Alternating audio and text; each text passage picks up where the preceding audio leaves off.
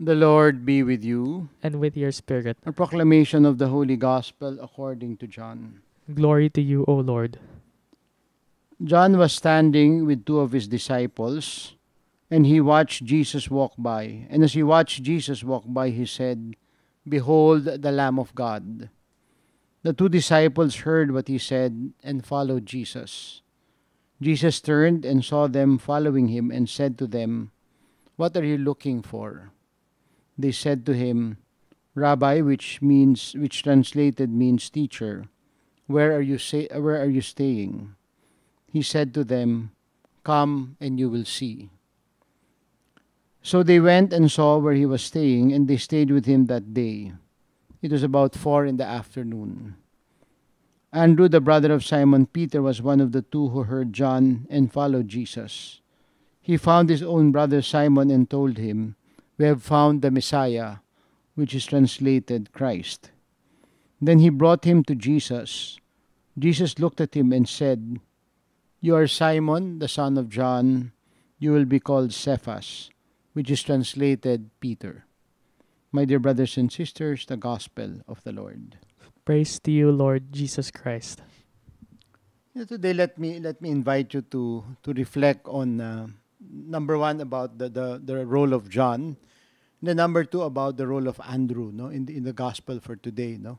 And then the third point that I will invite you to reflect on is that very interesting thing that the Lord used to respond to the two apostles, which includes Andrew, no, when they asked, "Rabbi, where are you staying?"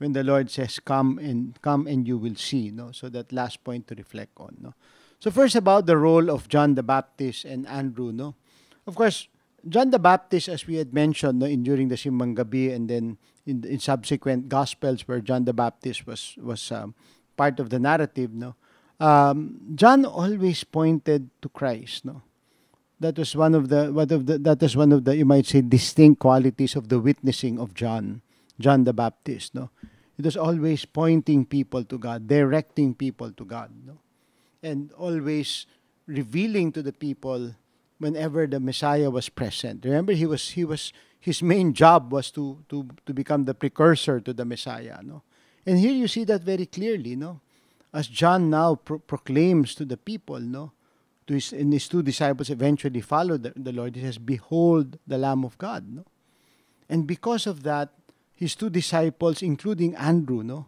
followed Jesus. No, and maybe that first point to reflect on. No, have we in our own witnessing, in our own, in a sense, in our own living out our mission, have we led people to Christ? No, in the same way that John the Baptist led people to Christ. No, always pointing to Christ. I think it's very important for us to ask ourselves that. No. As I always tell people, at the end of the day, especially for us priests, no, that we must always become like another John the Baptist, no, always pointing to Christ and never calling attention to ourselves. No. Maybe that first point to reflect on. No, are we like John the Baptist? No. Then the second point is very, very similar. No, the role of Andrew. No, here you see Andrew now bringing Peter to Christ. No. Andrew now says, "No, we have found the Messiah," and brings his brother Peter to Christ. No, and if you look at later on also in the Gospel of John, it is Andrew who brings the young boy with 5 loaves and 2 fish during the multiplication of the loaves and fish. No, so again that second point to reflect on. No, Andrew always facilitated, no, bringing people to Christ. No, and when you think about it, in these two instances, the two people or the two persons he brought to Christ played a very crucial role. No, in the case of Peter, of course, Peter becomes the first leader of the church. No, and then later on, in the multiplication of the loaves and fish, it was precisely because of Andrew's bringing this young boy with 5 loaves and 2 fish that allowed the miracle to take place. No, so maybe that second point to reflect on: do we bring people to Christ that allows the mission of Christ to unfold, that allows the miracles to happen? No? In the case of Andrew bringing Peter, you now have the first leader of the church, no, to whom the Lord will entrust the keys of the church, no, on which he will build this church. No. The foundation is Peter, Cephas, the rock. And then the other thing is the boy, no? The boy with the 5 loaves and 2 fish, no? Because of Andrew bringing the boy to Christ, the miracle takes place, no? The miracle was made possible, no? So here again is a second way, no, of witnessing, no, by bringing people to Christ, no. If John the Baptist pointed to Christ and people followed Christ because of that, here Andrew brings people to Christ to allow Christ to work out his plan and to work out his miracle. Are we also in a way like Andrew, no? Do we bring people, do we bring situations to Christ to allow Christ to work out his plan, no, and his miracles, no?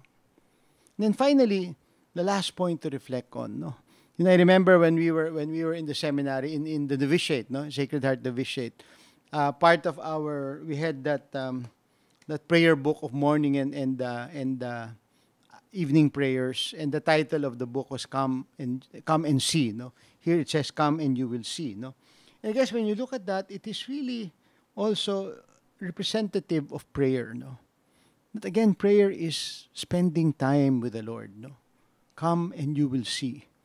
And I think it's very important for us to, again, at the beginning of this year, and also to remember that this year the Pope has declared this year 2024 as a year of prayer in preparation for the Jubilee year in 2025, no, the year of hope. And I think it is a beautiful grace to pray for this coming year, for us to renew and to deepen our sense of prayer, no. Just the other day, I received a thank you message for a very close friend of mine way back, maybe a friend 40 years ago, from 40 years ago, and thanking me for the card and the gift that I sent during Christmas. And she was telling me how she was able to go back to Mass again because of the online Masses during the pandemic. And again, that is the moment of come and see.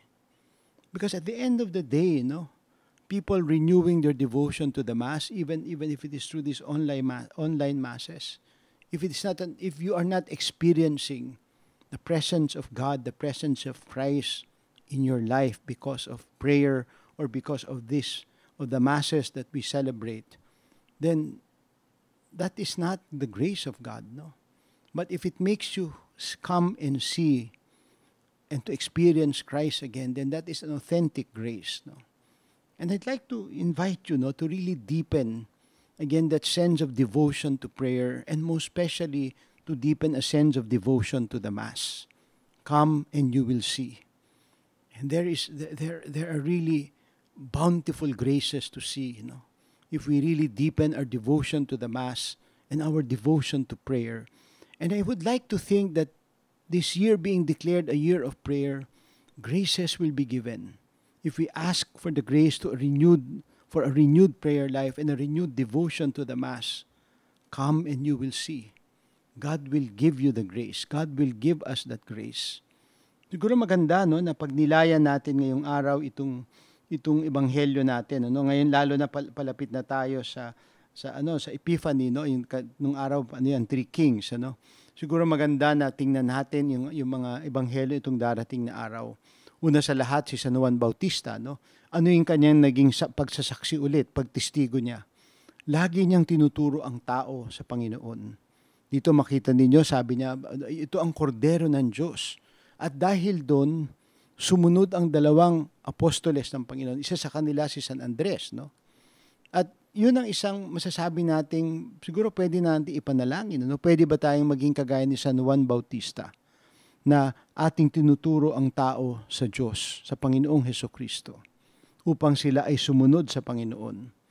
At yung pangalawang punto ng pagdinilay ay si San Andres, na makita natin dito. San Andres, 2 beses natin siya makikita sa Ebanghelyo ni San Juan. Una ito, dinala niya si San Pedro sa Panginoon, At yung pangalawa sa multiplication ng tinapay at isda, 'di ba? Siya yung nagdala ng bata na may 5 tinapay at 2 isda, At dahil doon naganap ang milagro ng Panginoon. Kaya mahalaga na makita rin natin, na kagaya ni San Andres, nadadala ba natin ang ating kapwa sa Panginoon? Sapagkat dito na maisasagawa ng Panginoon ang kanyang plano. Si si Pedro na naging pinuno ng simbahan, yung bata na dahil sa kanya nagmilagro ng pagpaparami ng tinapay at isda.